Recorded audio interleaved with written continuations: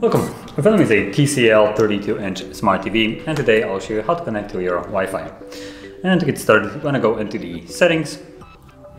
From there, scroll down to network, confirm it, and then go to interface and make sure that it's set it to wireless.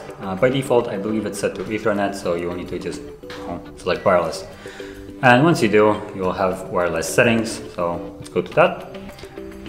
Choose scan and look for your network. We'll show you a fairly big list of different Wi-Fis. So you want to find yours. Once you do, select it and then put in your password. So I just have a simple one. And once you put in your password, press OK. Actually,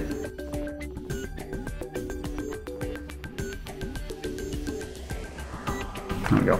Enter, there we go, and select OK. And there we go, we're now connected to our Wi-Fi. And if you found this video helpful, don't forget to hit like, subscribe, and thanks for watching.